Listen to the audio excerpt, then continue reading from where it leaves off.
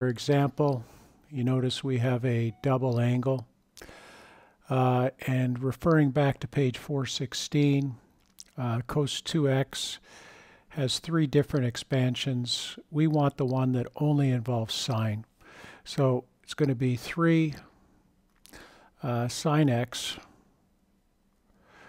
plus 3, replacing cos 2x with 1 minus 2 sine squared x. And that's going to equal 2. The interval we're looking for our solutions on here is 0 to 2 pi. When you see it this way with the square brackets, that's just interval notation. Next line, we're going to distribute.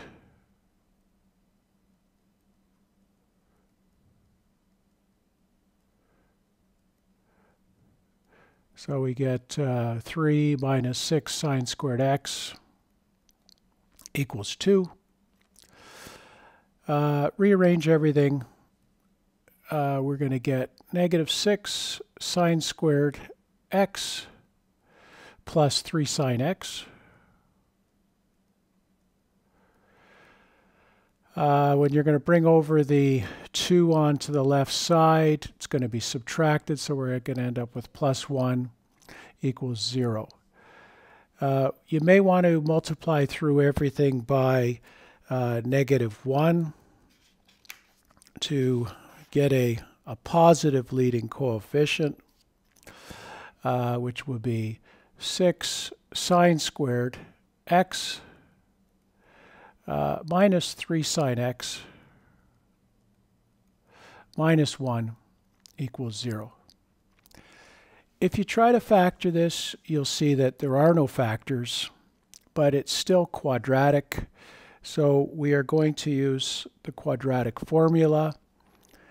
So sine of x, which is like our variable here, is equal to negative b, so negative of negative 3 is 3, plus or minus b squared, subtract 4, a and c,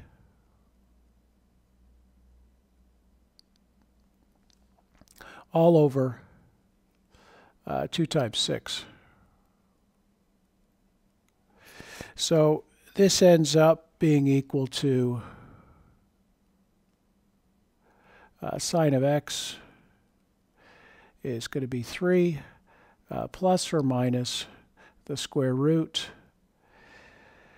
of, it's going to be 9 plus 24, which is going to be 33, all divided by 12. So what we're going to get when we do 3 plus root 33 divided by 12, or 3 minus, we're going to get the sine of x equals 0.73, or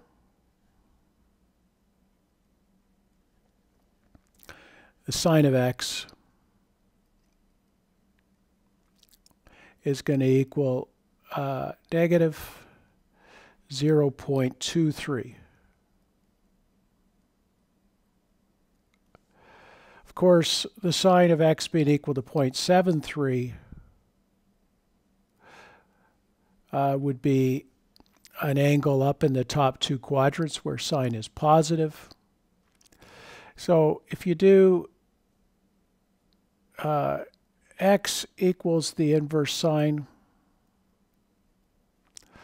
of 0.73, you get angle x equaling 0.82 radians,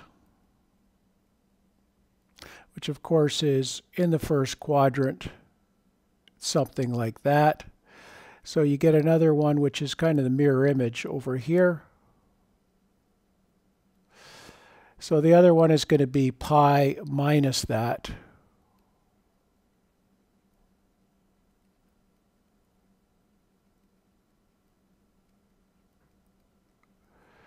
And pi minus 0.82 is going to be equal to 2.32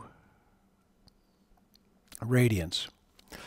This other one down here where sine is negative, it's going to be in the bottom two quadrants. So x is going to be equal to the inverse sine of negative 0.23, which when you do it, you're actually going to end up with x being 0.23 radians.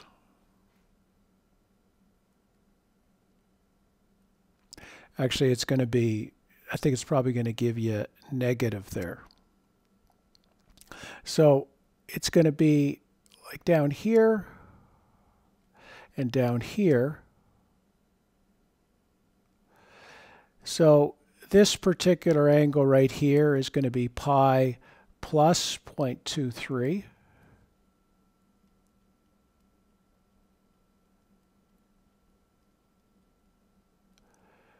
And of course, that is going to be about 3.37 radians.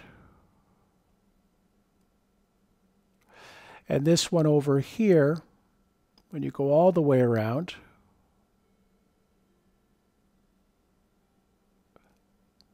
is simply going to be 0.23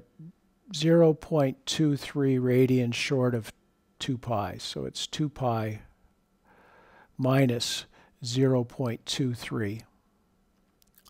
And remember that 2 pi is like 6.28 minus 0.23, which will be equal to 6.05 radians. So your answers are, for all your solutions are 0.82, 2.32, 3.37, and 6.05. That's it for the lesson for today.